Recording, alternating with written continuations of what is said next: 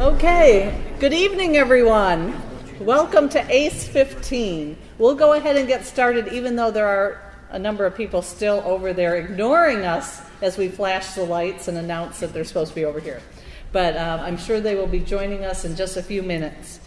I want to welcome you and thank you for being at ACE 15. ACE, this is actually the 15th annual ACE. So it's been 15 years we've been doing this program.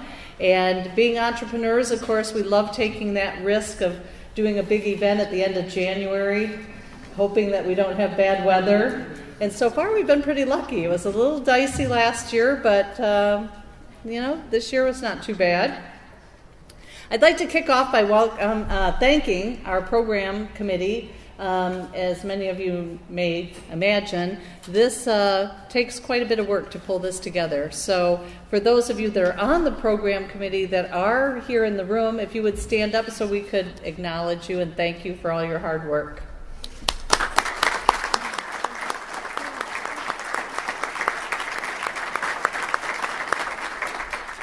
And of course, another big group to thank is our sponsors. Without their financial support and their energy and efforts, we obviously would not be here. Our lead sponsors this evening are Michigan Economic Development Corporation, MEDC, and Brinks Gilson Leone, the intellectual property law firm. Both have been very good sponsors of ACE for many years, and we're very thrilled to have them back again this year. Some other key sponsors that have been with us for quite some time include Raymond, Automation Alley, Ann Arbor Spark, and we're happy to have Comcast Business back with us this year, and also the Zell-Lurie Institute from the University of Michigan. New to us this year, Atomic Object and Howard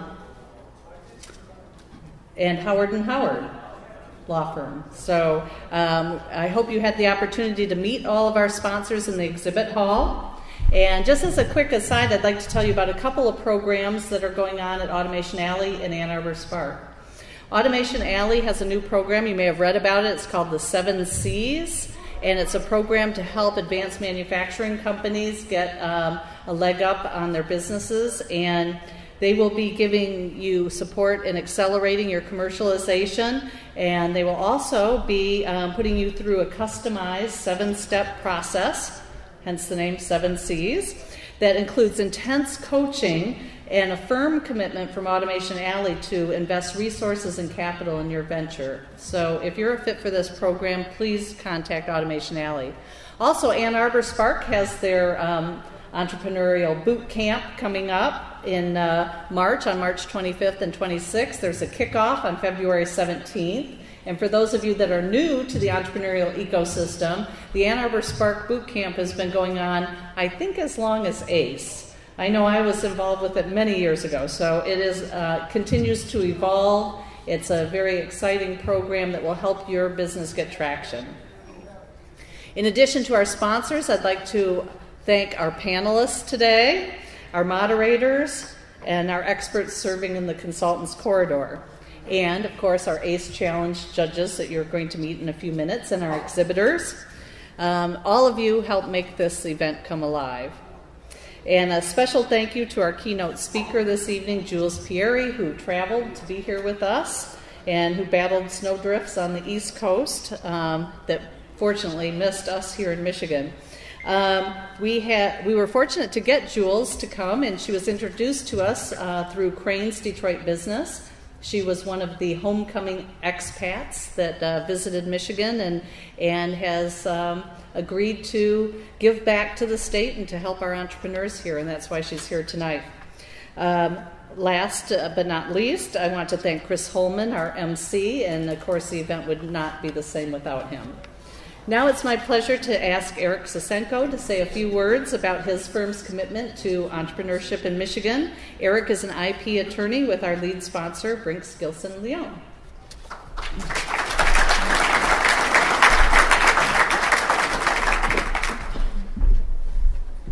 Thanks, Diane. First of all, I'd like to welcome everybody to ACE 15. We were sitting here trying to think about how long it has been that this has been going on, and realize it does coincide with the year. So the 15 up there isn't really 15th annual, it's just 2015. I think I missed the first 10, and I hate to say that. It seems kind of embarrassing because she asked me to talk about commitment. But I did. I missed the first 10. I came and attended one, and I think we have been sponsors for the last 4 of the main sponsors. And I can say without a doubt that this is one of the best entrepreneurial events going on in the state. And so as an intellectual property attorney, and I speak for the other 20 attorneys we have here in the state of Michigan, that you guys really inspire us. So our commitment pales in comparison to the commitment that the entrepreneurs have here. So I would like to welcome you to ACE and thank you for all you do. Without you, this couldn't go on, and let's just keep it going for as long as we can. So thanks again and welcome.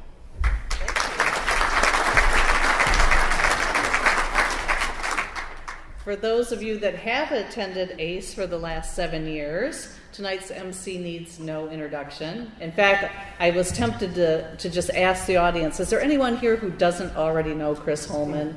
Because introducing him always feels kind of funny, because I think he probably knows more people in the state than anyone. He started the Greater Lansing Business Monthly out of the trunk of his car in 1987 and has been promoting the Michigan business community ever since. He's hosted a variety of radio and TV shows and continues to host a statewide radio show, the Michigan Business Beat, through the Michigan Talk Network. He is the CEO of Michigan Business Network and founding partner of Michigan Celebrate Small Business. Chris has served as Michigan Small Business Advocate and is the past chairman of the National Small Business Association, the oldest small business advocacy organization in the United States. Please welcome Chris Holman back to ACE.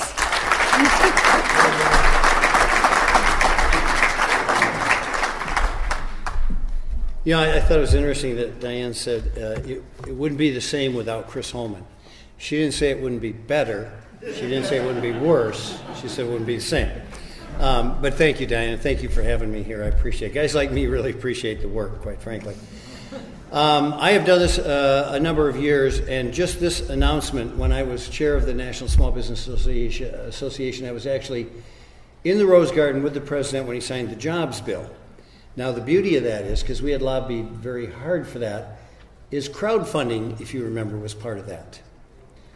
So the interesting sidebar is we still don't have crowdfunding on a national level because the SEC hasn't figured out the regulations, but we do have it in the state of Michigan, where our governor said, look, we need this, let's get going. So that tells you a little bit about the influence I had at the national level. In the past, we have done this as kind of an elevator speech, in front of a coffee shop, a number of different ways. Well, this year we're going to try something a little differently. I was a little concerned because I've been miscast this year as a professor of entrepreneurship. And the people that are going to be sitting up here are my students in the class. And so they're going to come up one at a time and do, at this podium, a 3-minute, basically elevator speech, trying to get our esteemed panel of judges to then give them the award as the best presentation tonight.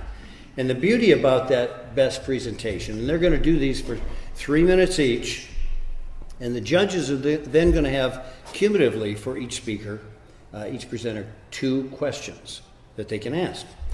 The beauty is that these good folks collected early on their paper routes, they mowed extra lawns, they came up with $5,000 that will go to tonight's winner. So there is something very much at stake here. So at this point in time, I'm going to introduce, Terry, you came up with the whole 5,000. I saw everybody hitting your back. Thanks. So let me introduce the panel of judges, and when I introduce you, if you would stand, do kind of the Queen's Wave thing. No, don't get rowdy, Terry. So with that, Jack Ahrens, if you would start us off, managing partner at TGap Ventures, vice chair of the MyQuest Board of Directors. Jack, good to have you here. Terry Cross, who's here, actually connected to me because watching Terry is part of my community service. He's an angel investor and an early stage advisor. Does a wonderful job. Very good. Paula Cunningham from Capital National Bank, no stranger to entrepreneurs. former president of a community college, by the way, as well. Jody Vanderwel from Grand Angels. Jody, it's good to have you back again. Jody's actually here so the three guys can copy off someone. Nick Wetzler from Augment Ventures. And Nick, thank you for your time. So now we'll call the presenters up here by name and company, and they'll take a seat, and then we'll bring them up one at a time to do their 3 minutes.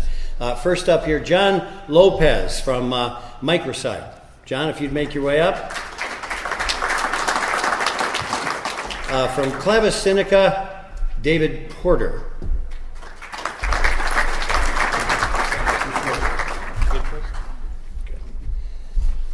All right, then from Health Numeric, Nevin Brittain. From Transcuro, Lauren Shampo. Did I get that right? You're looking. Oh, wow. 4 years of foreign language. Happened to be English, but. Barak Leibovitz, and he is here from Seatside Service. Barak, where are you? I can't believe you couldn't order yourself up here from your seat. There you go. Hi, Barak. How you doing? And Kevin Kesseler from AsystBio. Kevin. And from Exodynamics, Marshall Khwaja. From Mountain Labs, Alex VanDerKolk. And finally, Valerie Obenchain from Advanced Interactive Response Systems. Okay. So students, let's get started. Don't be nervous. Your final grade depends on this presentation. Where we? Oh. Hard to count the 10. I'll introduce myself. Andy, I'm sorry, you've been disqualified. All right, here it is, final page, sorry. Andy Zimmerman from Civionics. Andy. That's a good thing now, that makes you noteworthy, right? All right, good. All right, so first student up, John Lopes from Microcide. John? Thank you. Good evening. My name is Dr. John Lopes, President of Microcide Incorporated. We have developed a new platform technology to replace products which are toxic using food-grade ingredients. The products meant for agriculture, food processing, healthcare, and personal care products. We got recommendation. Our company was recommended by EPA for Presidential Green Chemistry Award. We received 2 SBIR awards from NASA and NIH.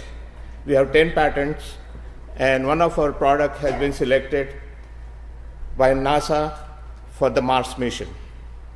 Our mission is to replace toxic products using food-grade microbicidal products. Toxic products such as chlorine, hydrogen peroxide, peracetic acid, and others which produce carcinogenic free radicals and byproducts. Microcide has products and product candidates in each of the categories. We can replace all of them. Besides, Microcide is venturing into different areas like food contamination increases lot of infections, causes about 40 million infections per year in the country. Out of that, 120,000 hospitalizations. Out of that, 3,000 deaths. Then there are numerous food recalls because of bacterial contamination. We want to replace all this with our product so that we can have a very healthy lifestyle for the people. The other part, now with this, we can say that there are 190,000 grocery stores and 10,000 supermarkets in the country, these are our potential customers. Hospital infection costs a lot of expenses. One patient infection in the hospital costs upwards from $20,000. Accumulated infection costs about $35 to $47 billion. With our products like Prosan, sanitizers, and Silky Soft skin and hand sanitizers, we can reduce the infection rate and food contamination. Right now, we have our products are sold by. Pardon? Time's up. Oh, I would welcome anybody who is like to meet us to discuss with our products.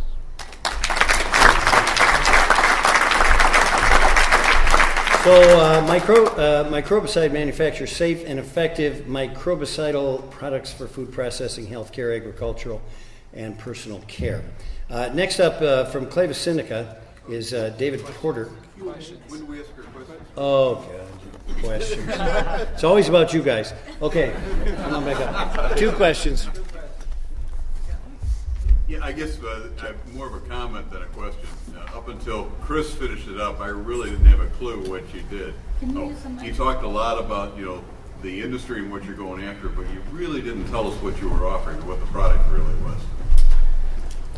We have developed new technology to make products using only food-grade ingredients so that they are non-toxic and replace all the toxic products. All right, another question? Yes. Who are your competitors and how are you different from them? Our competitors are Clorox, Ecolab, Clorox which is chlorine, Ecolab which is peracetic acid, and other people like Lysol use these quaternary compounds, and people using triclosan in the soaps. We have to replace all these with our product, which are very friendly economically as well as in the environmentally friendly products. All right, thanks, John. Thank you. All right, next up from Clavis Sinica, Dave Porter. Clavis Sinica is a leading developer of innovative software solutions for learners of Chinese. The software is used at the University of Michigan, Cornell, and dozens of schools and colleges across the country. Clavis Sinica is currently ramping up development of an integrated Chinese literacy training platform that is expected to have a major disruptive effect on the Chinese language learning market. David?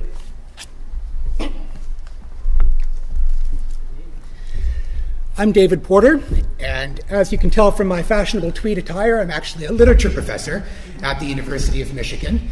I'm also the founder of the educational software company Clavis Sinica. I'm here today to introduce a mobile app that will transform the way English speakers learn Chinese. China is now America's second largest trading partner, and Americans are scrambling to learn the language. The trouble is, learning to read Chinese at even a basic level requires the mastery of over 1,500 distinct characters, with very little progress to show along the way.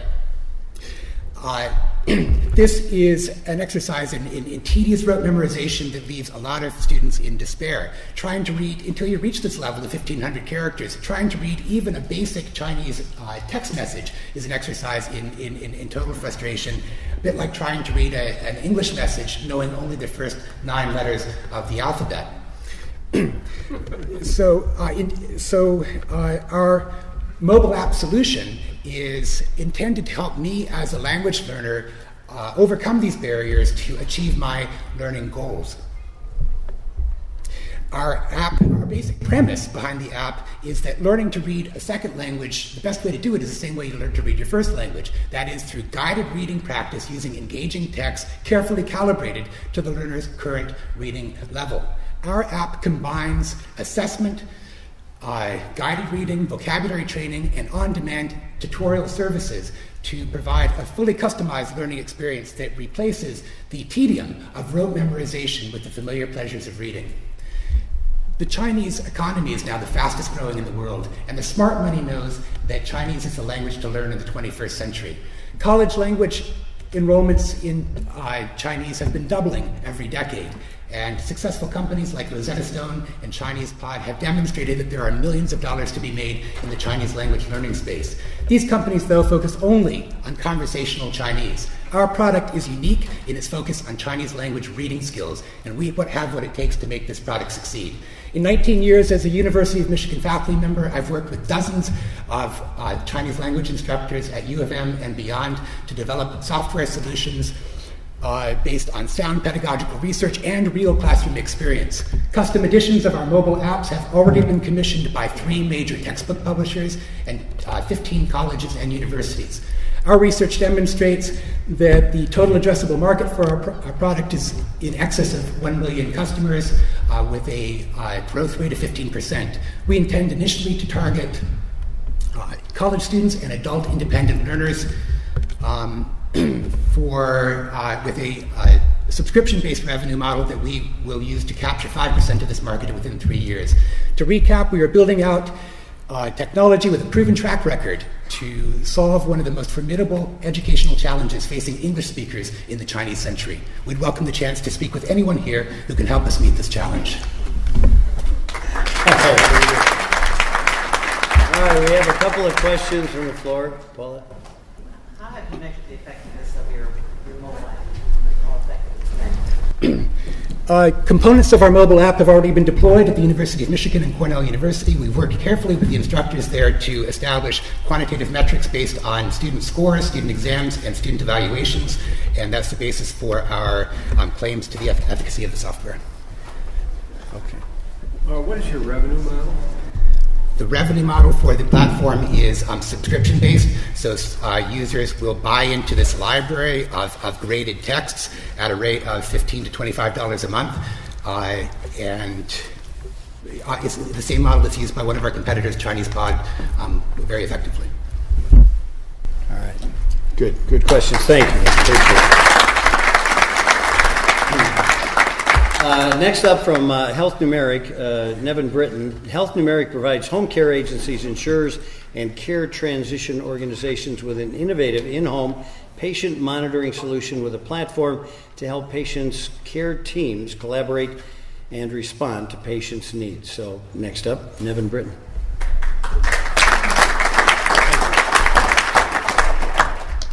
Hello, my name is Nevin Brittain, and I'm the founder of Health Numeric. My grandmother died from uncontrolled diabetes. She lived a very good life, but then died from that disease because it was unmanaged. Now, myself, I grew my business I grew Health Numeric based on that experience, my personal experience and my experience as an engineer for 20 years. I created Health Numeric in the primary purpose because this damn health system, it was broke. It is broke. But now, and only now, is it starting to change based on a preventative model, okay? So at this point, I created Health Numeric in the in-home patient monitoring category. We created a whole new category inside of in-home patient monitoring based on a care circle concept. Let me explain how a care circle works based on my experience with my customers. One of my customers was released from the hospital. She transitioned from the hospital to home. In the home is the most critical time in that 30-day period before you go back to the hospital, and you may experience a readmission rate, and then the hospital is penalized. That's based on the government's regulations. So what we did, we incorporated our devices in her home. She was able to monitor herself on a day-to-day basis. Our care circle, which combines the care team to receive that information and then deliver that information in such a way that everyone can collaborate.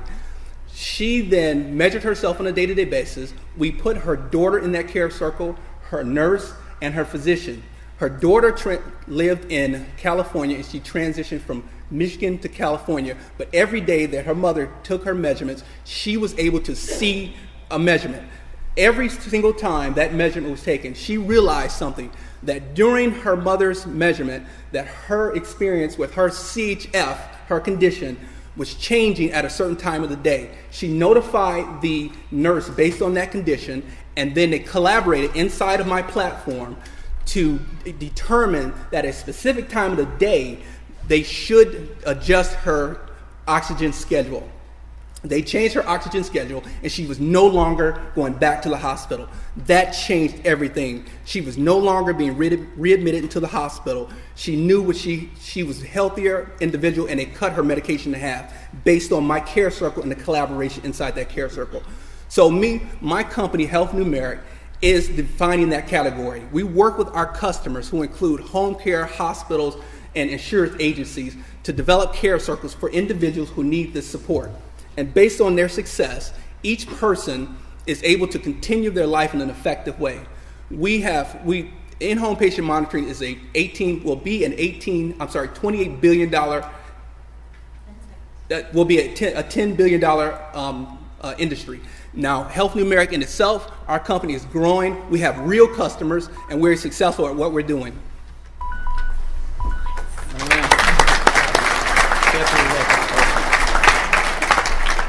You got to be careful now. When she gives you the 10, that shouldn't change your figures. Okay? So it's a bigger industry than he told you. All right. So any questions? All right, Vic. What is the data collection method, and does this have to be customized per condition? Great question. Based on each condition, there are kitted devices that go together based on that condition. So for CHF, for example, you can monitor a person's weight, blood pressure, and pulse ox. Those devices will send data wirelessly. Dry. That information is then sent to our cloud solution, which notifies the individuals in that care circle. The care circle can then respond accordingly based on our algorithms and the specific design action plans of that care circle.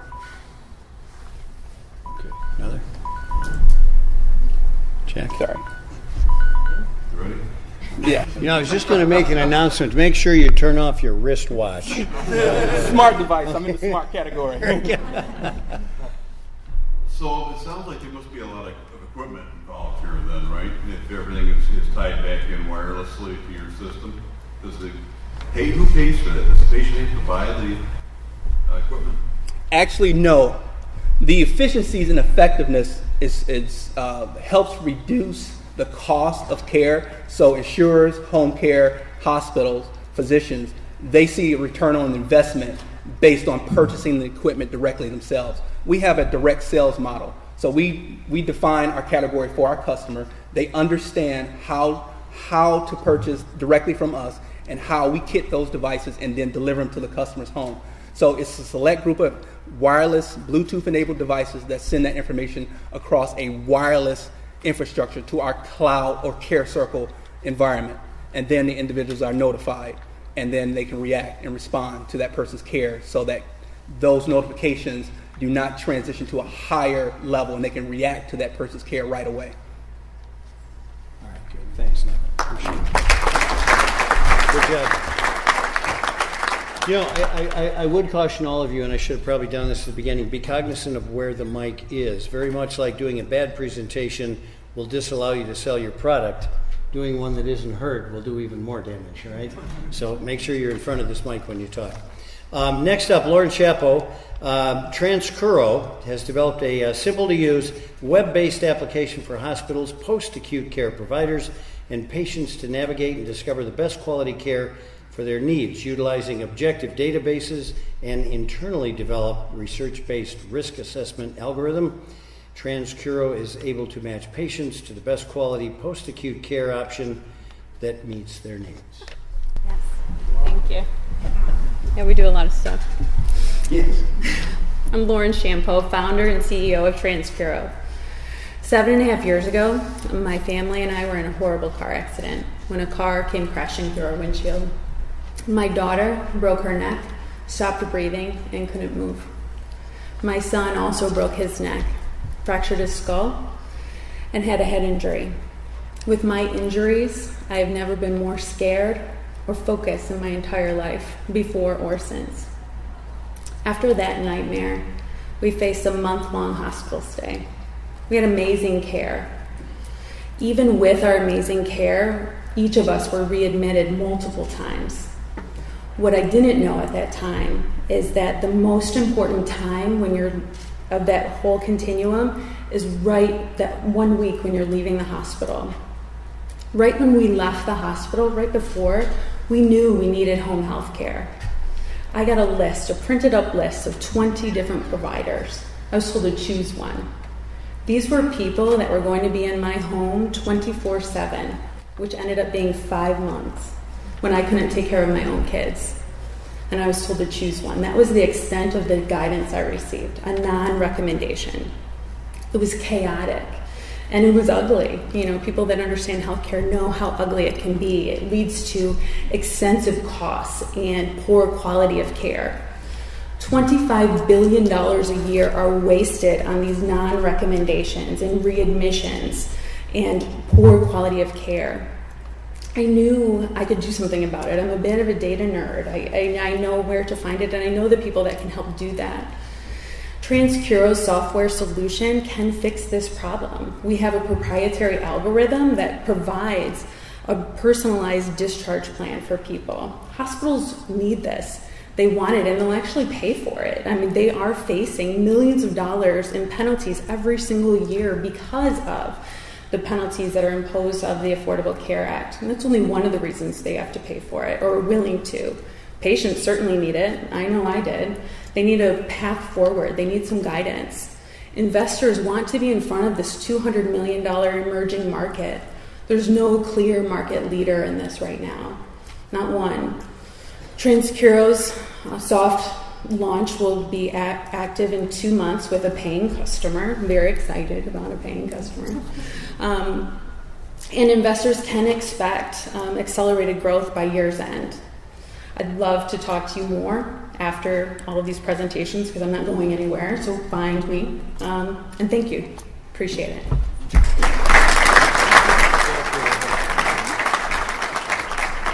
All right, questions from the judges?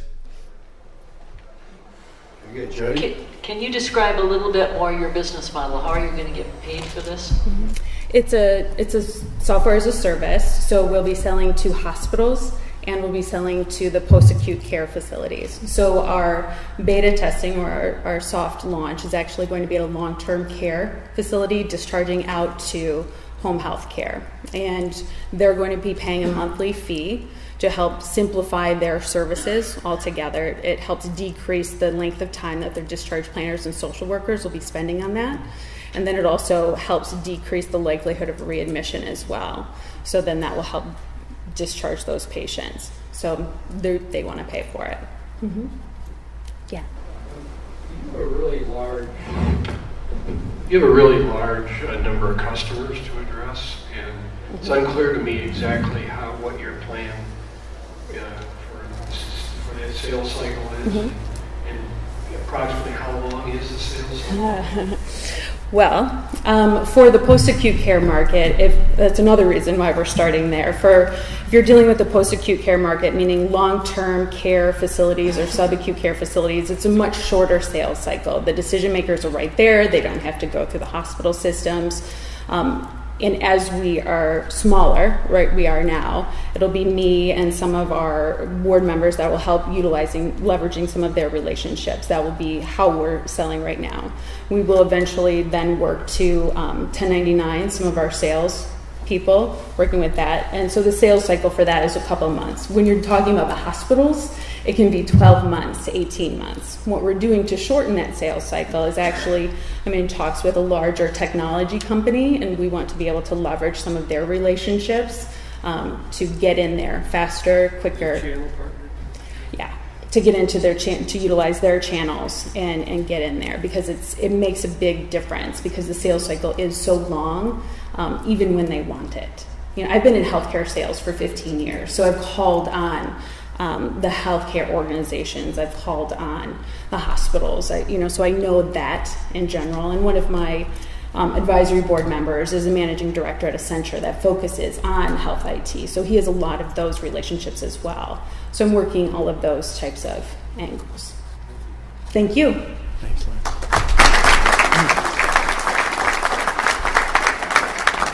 Next up is Barak Leibovitz. Seatside Service is a mobile application allowing guests at entertainment venues such as ballparks, arenas, etc., to order concessions and merchandise directly to their seat by using their smartphone. Welcome, Barak Leibovitz. Hey everybody, is this thing on? You guys can hear me back there? My name is Barak Leibovitz, and I'm the founder, CEO, and chief delivery boy of Seatside Service. Seatside Service was an idea born out of frustration. I was at a local venue downtown. I had a poor experience. Sun was beaming down on me. There was no vendor in my section. I waited and waited, got up, waited in line even more, juggled my order back to my seat, and realized I missed the big play that I paid good money to see. So it was at this very moment where I was, aha, there has to be a better way to do this. How convenient would it be if I could use my smartphone?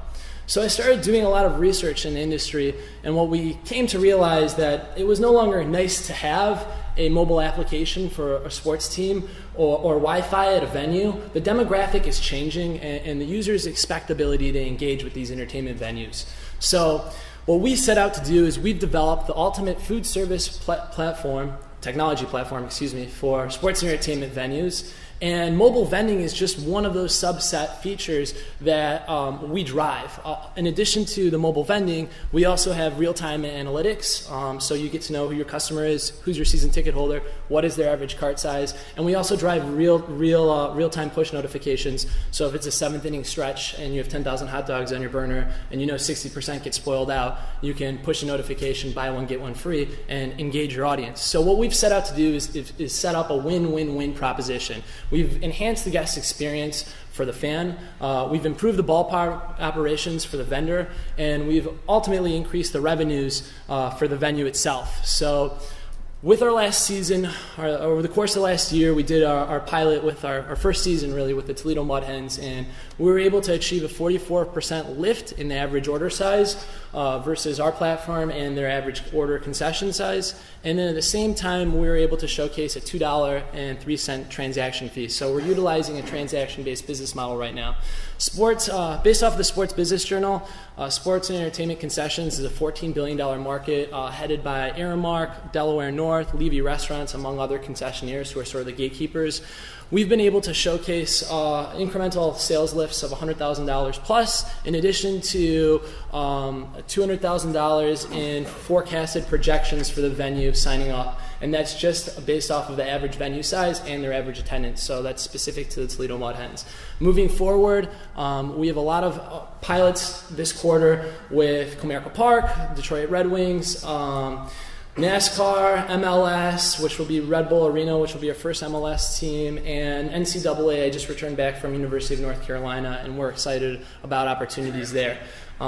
We have over 30 plus years of sports and entertainment experience. The age ranges between 23 to 45, so we got the youth of energy and also the gray beard experience and the wisdom.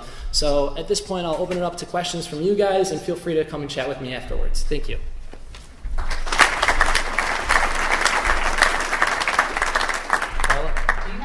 Have you applied for a patent for your device? No, we haven't. We originally, the story started out with a novelty search, and we engaged with Jaffe on that, and then we realized that there was everything under the sun, from people using their hashtag, their Twitter feeds, to custom hardware in the back of the seat, and we realized that we were just going to go out and do it, and we were going to figure out how to patent the checkout process, because we know you came to enjoy a game and drink a beer, and we're asking you to put your credit card information, and there's a learning curve to that. So we're really focused on patenting the checkout process, not necessarily the mobile vending.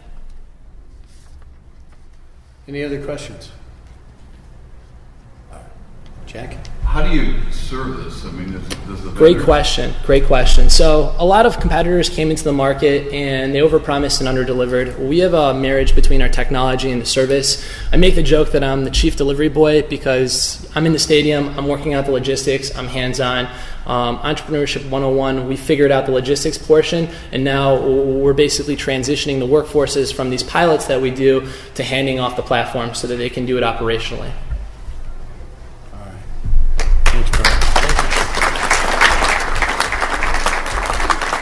Next up is Kevin Kesseler. AsystBio is a company that builds proprietary software tools and uses them to facilitate the industrial pharmaceutical development process by providing clients virtual laboratory services that allow them to avoid physical testing on unpromising lines of research and focus their efforts on the paths most likely to bear fruit. Kevin? Aha. Quit moving around on me, Kevin. Sorry about that. AsystBio has its foundation in the lab of Dr. Bill Kaufman at the University of North Carolina. While studying melanoma, Bill had an insight about the important role of a certain metabolic pathway played in the development of cancer. This coincided with the rise of the new field of systems biology, the study of how complex behaviors emerge from the interaction of individual biological elements. As a mathematical biologist, I had the skills to help Bill exploit his insight. We created a mathematical model of the cellular subsystem that Bill believed crucial to the understanding of melanoma. This model was, and still is, the largest and most complex of its type in the literature. Though this application proved useful, it was cost prohibitive. Believing this problem could be overcome by managing the complexity inherent in these models, I decided to try and develop software tools to make this approach commercially feasible. Proof of concept was established, demonstrating that this technique could be made more cost efficient. A team with the scientific, programming, business, and entrepreneurial expertise necessary to implement this project was assembled. We are currently developing the proprietary software at the heart of AsystBio's value proposition and working to bring this innovative technology to market and provide the company with a sustained competitive advantage. Systems biology techniques can be applied to the development of new medicines. Drug development requires that pharmaceutical companies spend hundreds of millions, if not billions of dollars, on research and development for every drug that succeeds in earning an FDA approval. Furthermore, some medicines contain multiple chemicals, and testing all of the possible combinations physically is impractical. AsystBio is using the technology we've developed to create the Simple Cell virtual laboratory service. This service will use predictive modeling to provide clients with simulated experimental results, allowing them to concentrate their physical experiments on combinations of compounds most likely to lead to successful drugs. This will reduce the number of bench experiments and speed the development process, resulting in medicines getting through the approval process more economically and with longer usable patent lifetimes. AsystBio is currently working towards using its models, proprietary tools, and expertise to determine a combination of agents that could form a drug that would make radiation and chemotherapy more effective in the treatment of melanoma. Simple Cell would provide any company interested in developing such drugs with a head start and a significant development cost savings. If any of you have advice that would help us complete the last leg of the road from research to industrial application, we would like to talk to you at the reception.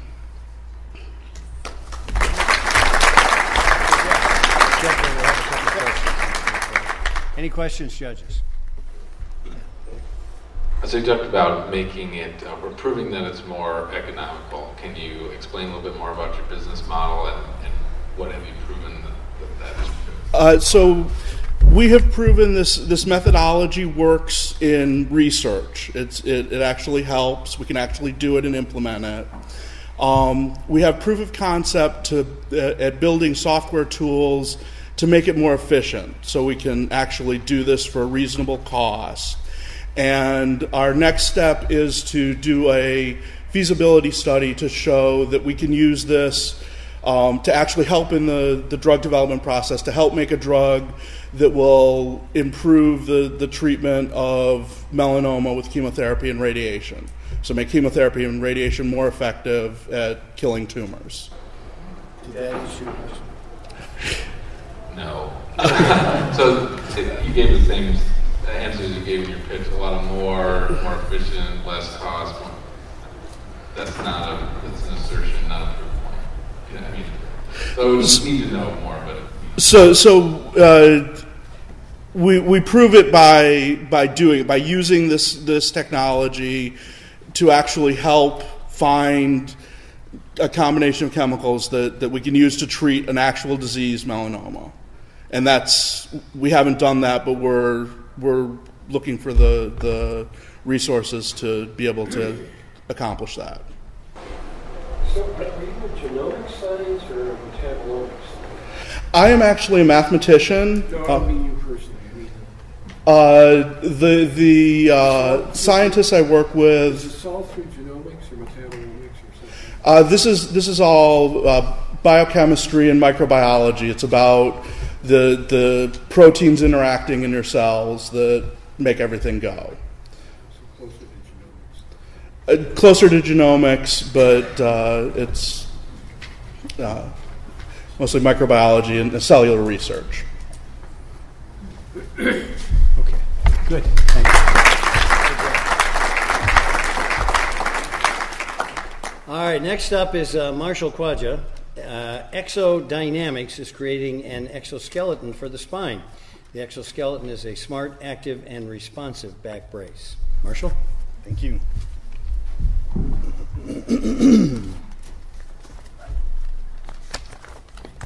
Good evening. My name is Marshall Khwaja. I'm the Chief Commercial Officer at Exodynamics, a medical device company offering a novel solution in the back care market that hasn't really changed much over the last century. The problem is today's braces are much like yesterday's in that they're either soft and don't provide much support like a corset, or they're hard plastic shells and completely immobilize you. Exodynamics is going to solve this problem by revolutionizing back care as we currently know it. Current back braces, as I mentioned, are somewhat ineffective. And our advantage is a device that will couple support with mobility. And we have a motion-following technology that enables the device to reduce muscle strain, and it does this by transferring the weight of the torso to the hip or to the waist area. And this is done through a consistent, continuous support through a complete range of motion, basically an exoskeleton for the back. Looking at the market, 20% of the US population experiences back pain, and there are about 250,000 back surgeries in the US per year. For us, that translates into a market size of $1.25 billion. However, the device that I just described earlier is likely a Class 2 device because of its therapeutic nature. Therefore, in order to develop a shortcut and mitigate that risk, we've identified, and to monetize our technology immediately, we've identified a beachhead market through our NSF I-Course program of interventional physicians themselves as our end user. And we've done this for three specific reasons. One is the simplest application of our technology, and it will be a Class 1 device because it'll be an ergonomic aid, not a therapeutic aid. Two, physicians are an underserved niche, especially given the high incidence of back pain, more than double that of the general patient population. And three, they have the highest willingness to pay. We're confident that our exoskeleton back brace will reduce the number of missed work days and reduce the cost and productivity losses associated with back pain. This initial market is a $300 million market opportunity, and we can expand this to serve dentists and other healthcare practitioners before moving on to the sizable general patient market, which was $1.25 billion. Looking at the team, we're scientists, engineers, businessmen, and entrepreneurs. Our experience includes inventions in the medical device space, as well as a track record in successful startups. Currently, we're manufacturing a handful of commercially viable prototypes, and we'll be piloting them in the next couple of months. Moving forward, we're looking forward to launch our product, ramp up sales, expand our IP by aspects of telemedicine and mobility. Thank you.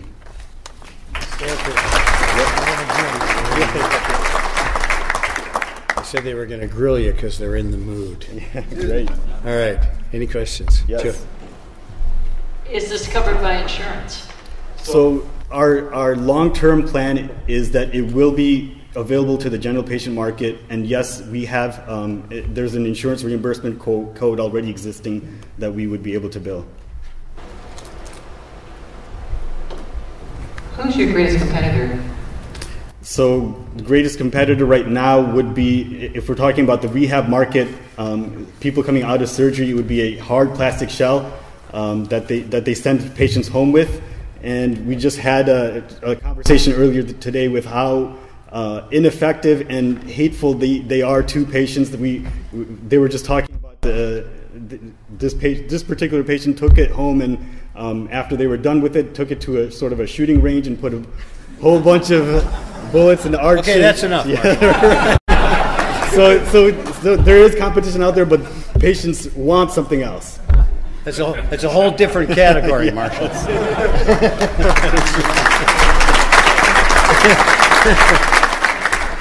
I saw some ears perk out. It's bulletproof. Hey, yeah, I can use that. Alex VanDerKolk is up next. Alex is Mountain Labs. It is a software as a service company based in Ann Arbor, Michigan, that develops cloud-hosted data management technology. Their proprietary software, Simport, helps healthcare providers and research organizations securely collect, organize, and share structured data sets to automate HIPAA-compliant data access and facilitate big data analytics. So with that, Alex. Hey there, everybody. My name is Alex VanDerKolk. As my friend here mentioned, I'm the president and founder of Mountain Labs. Mountain Labs is a software-as-a-service company that helps healthcare providers and research organizations aggregate and share data in an automated HIPAA-compliant format. I know that's probably not the sexiest topic to listen to at 6:50 in the evening, so I'm going to talk about how I, a 21-year-old and recent UM graduate, was able to develop this software, sell it to providers at two of the most advanced health systems in the world, and generate revenue, all while still in beta over the past few months. So for the 2 years prior to my graduation, I was working as a data analyst in the Cancer Center at the University of Michigan Health System. And my first project, I was working with Dr. Jennifer Griggs to standardize treatment guidelines for breast cancer patients. Needless to say, I was really excited for this opportunity to work with hospitals, insurers, and most importantly, patients to optimize treatments in order to save money and improve outcomes. Now, my first day on the job, Dr. Griggs emailed me several spreadsheets with about 3,000 patient records in them that had been hand-transcribed from 3 different locations with no discernible format and told me to fix it. This project was already 2 years behind schedule and several $100,000 over budget because this data was so unwieldy, so difficult to manage, and required so much time and effort. Electronic health record systems were touted as the go-to source for this data, but in reality, unfortunately, they're much more billing-oriented, very complex data management systems. Now, on the other hand, we are a much more flexible data management system that wants to capture the 66% of clinical data that is currently outside of the electronic health record systems. These healthcare providers are already spending $2.5 billion per year to manage this data, and you still can't access it outside of the organization, nor can a non-technical user, even inside the organization, access it. So it's siloed, it's locked up, and we want to change that. So over the past 8 months, I put together a team of other bright young people, raised $350,000 in capital, including investments from the chief of hematology and oncology at Huron Valley Sinai Hospital and a former lead software developer at Thomson Reuters Healthcare Analytics. Since then, we've been developing our cloud-hosted software, which replaces spreadsheets and email attachments with structured, machine-readable online databases. As you can tell, there's several colleagues here who are starting digital health companies. It's a huge sector. It's rapidly growing, but there's no mechanism to get the data to the right place at the right time in the right format. We provide that mechanism, and we're very excited to help brilliant people access better data faster. Thank you.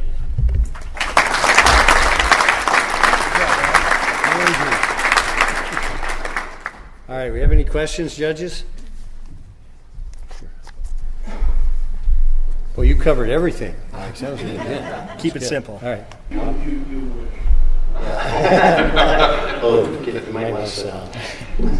You mentioned, which surprised me, that you're accessing a lot of data that is not included in the EMRs. Precisely. Right? What kind of data would that be? I mean, I would have thought that the EMRs would have all of data. It is HIPAA compliant to address that, but that's a great question, and because there is such a wide variety of data, and this is generally data from remote monitoring systems, patient satisfaction surveys, so we provide a infrastructure for people to aggregate that data and then run algorithms over it. So figuring out which treatment was the most effective for a given patient and which treatment left the patients the happiest at the end. So anything and everything. Good question, John. All right. Nick? So have you validated that you talked about revenue? So you validated the willingness to pay. So can you talk about the revenue? Yeah, of course. Yeah, that's a great question. I think I might have forgotten to mention that. We're currently working with research teams doing pilot projects at the University of Michigan Health System and University Hospitals in Cleveland, which is Case Western's academic medical center, to analyze their medical chart data and figure out whether or not certain types of oncologists lead to increased readmission rates, similar to my friends here at Health Numeric. So yes, we validated it. We're selling it on a per-user, per-month basis right now to these organizations and are expanding to the west side of Michigan right now. All right, thank you.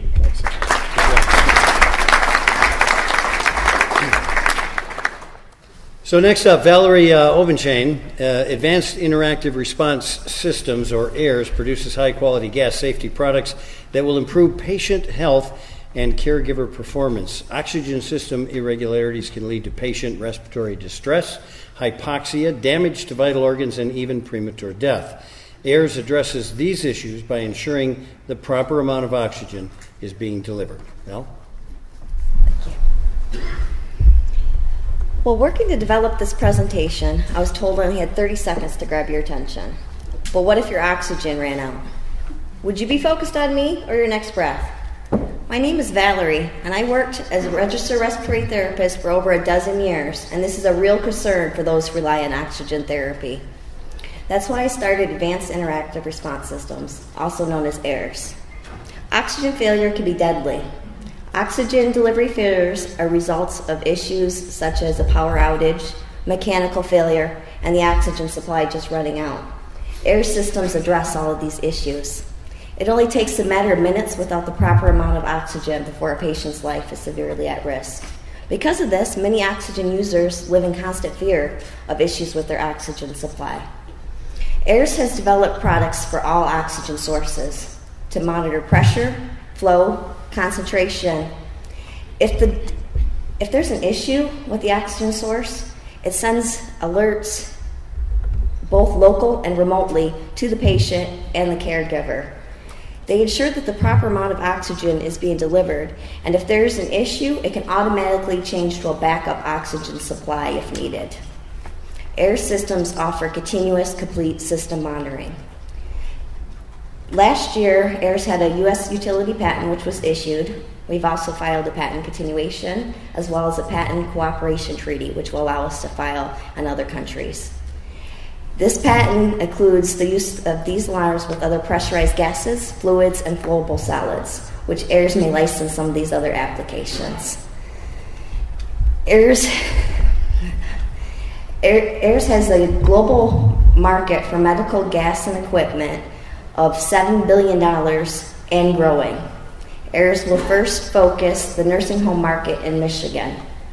AIRS customers are the nursing homes, hospitals, and home care oxygen suppliers. AIRS has talked to many of these and has showed a great need and interest for these products. AIRS will use, AIRS has there are 4.4 million oxygen users in the U.S., and healthcare is transitioning to telemedicine, and AIRS systems can help facilitate these goals. It's nerve-wracking up here. AIRS will use manufacturers to produce and ship their systems to distributors. We are currently working with distributors that specialize in respiratory products and telemedicine products as well. AIRS will AIRS systems. I have personally funded AIRS for the patent work, prototypes, and consulting services. I have just received a quote for $4,500 for help with the FDA process, so I put the $5,000 prize to good use. AIRS systems will save lives, money, and improve the quality of life for oxygen patients. These systems can set a new standard for quality patient care. Thank you.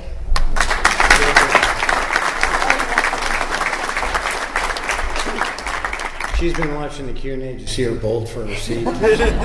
Paula? How do you manage the liability?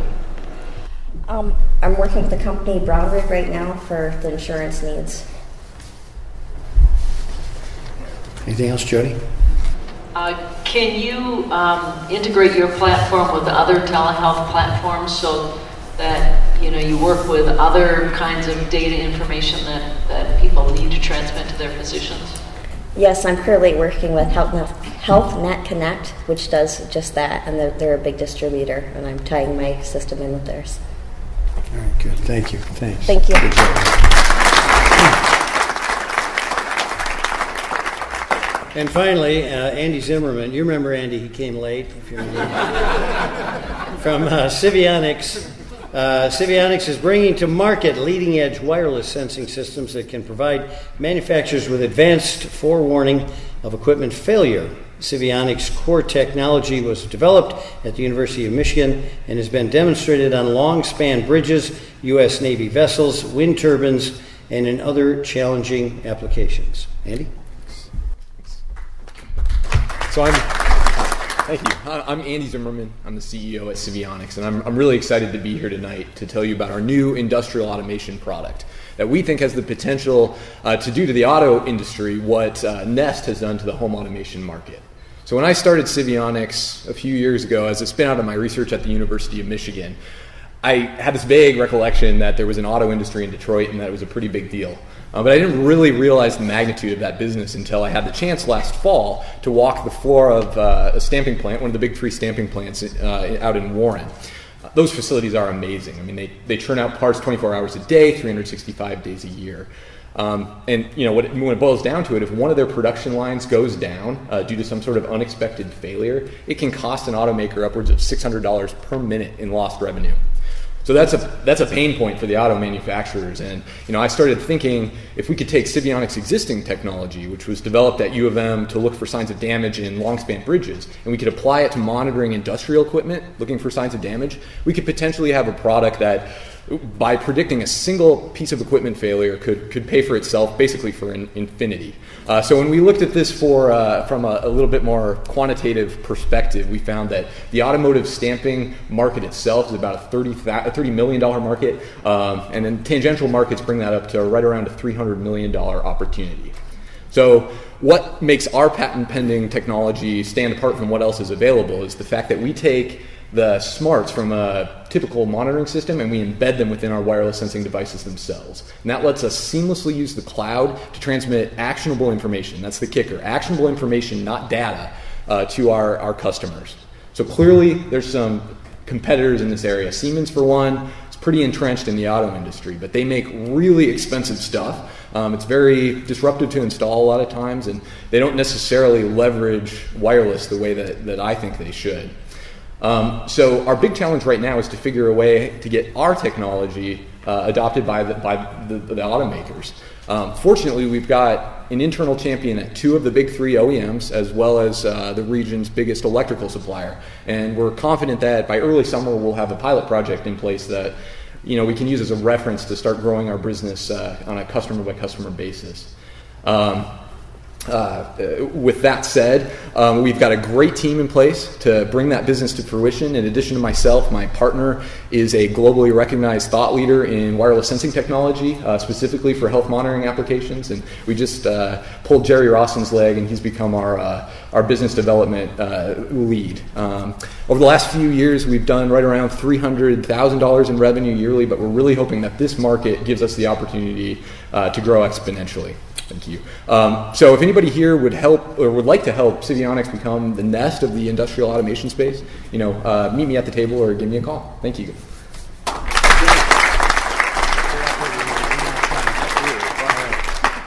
All right. Any judges' questions on this? Wow. Good job. Very thorough. Oh, come on. Ask me something. Do you have a cat? I don't. I'm actually allergic to cats. Oh, sorry. They love me though, so they sit on my head. Oh, they do that.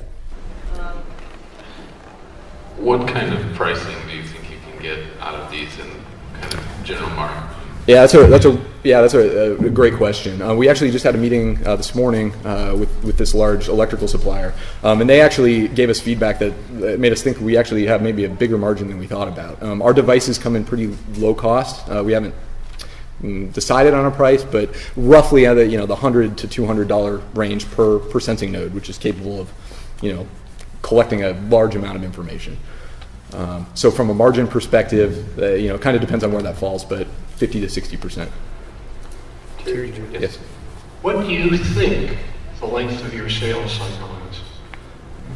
Yeah, that's a good question. It depends on how we go about the sales. Our initial attempts were basically to go straight to the OEMs, and they showed a lot of interest. 2 of the 3 are pretty much on board, but their sales cycle internally with an unknown company is rather long.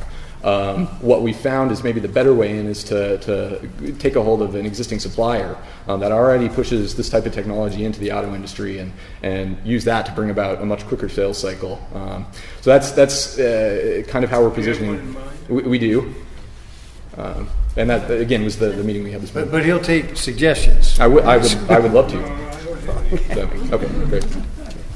Very good. Thanks. Want to thank all of our presenters, students. You did a wonderful job. You made me proud tonight. I would like to just kind of point out how difficult this really is to stand up in front of a crowd for maybe in some cases the first time and present your case, and then immediately you sit down and you think about the 4,000 things that you wanted to say while you were up here. But you did an admirable job. Nice job. At this point in time, we're going to... Was this your first time? Yes, you couldn't tell? We're going to take the judges and put them in a hermetically sealed room. And if you come back with a good judgment, we'll unseal the room. And you can come back and announce the winner in just a few minutes after our speaker. Thank you so much, judges. A big round of applause. We appreciate your time. All right, so if I could, students, take your seat back in the classroom here, and we'll call you back up later.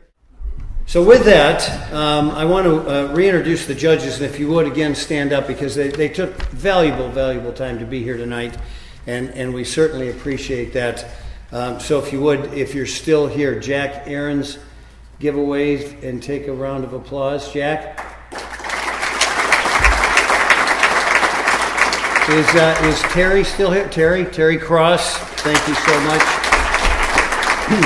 Paula Cunningham, I see Paula back there.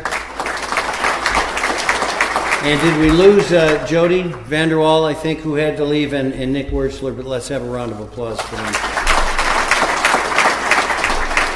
Also, for all of our presenters tonight, this is very tough. This is a tough crowd because they look out there and they know all of you have in some fashion had success or failures, which is simply a success disguised. And they know they're presenting in front of professionals and people who understand, so it's very difficult. And then to be grilled unmercifully like the judges did, that makes it pretty tough. So congratulations to all of our presenters tonight. So let me invite to the stage from the Raymond Group, one of our major sponsors tonight, Chris Singh. Chris, if you would join me up here. Chris, what do you have? I have a check, Chris. That is a check for $5,000. All right, so we're going to give that to the winner, and you are going to step over here and tell us who that is. I'm very proud to present the check tonight to an Ann Arbor winner. Narrows it a little bit, and that is Civionics, Andrew Zimmerman.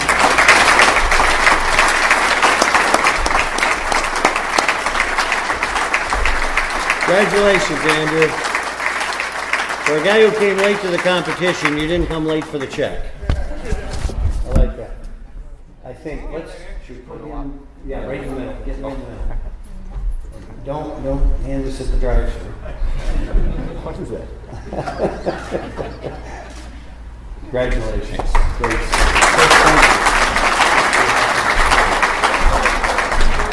And all of you, thank you, and Diane and Mish and everybody at MyQuest, thanks for having me back. This is one of my favorite evenings of the year, and I really appreciate it. It's been great sharing the evening with all of you. Go out and have a prosperous year. Thank you. Congratulations to our winner, and I'd like to invite all of you, if you're interested, you are welcome to join us in the Afterglow reception, which is just back in the exhibit hall. Most of the exhibitors are gone, but there are some refreshments and a cash bar, so we'll be here until 9 o'clock. thank you for coming this evening, and have a safe trip home. Once again, I had. Good job. God, it's fun to be affiliated.